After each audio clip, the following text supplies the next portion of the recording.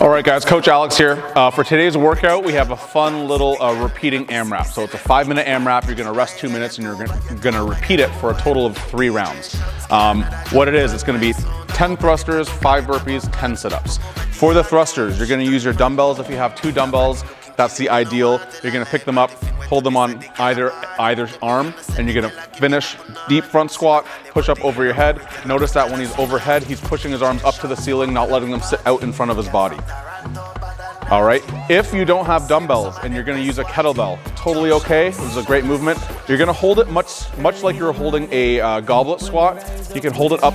I like holding it by the bell in this instance just because you get a little bit more control over the weight. You're gonna go down in that same squat and then you're gonna go up and you're just gonna press up overhead and finish as straight as you can.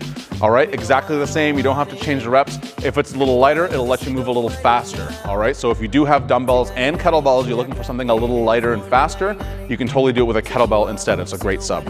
All right, for the burpees today are straight normal burpees. You can just drop your feet back and go down into a regular burpee. Your feet are gonna, there you go. You're gonna just jump back up.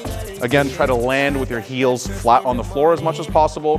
If you're noticing that you can't get your heels to the floor, try to take your feet out a little wider. It's gonna be easier the wider your feet go to land flat-footed, okay? And then lastly, for the sit-ups, again, make sure that you are coming up all the way to the top of your sit-up position.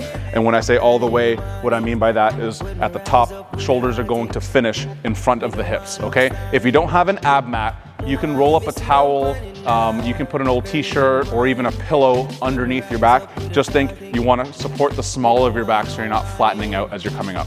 All right, have a great workout, guys.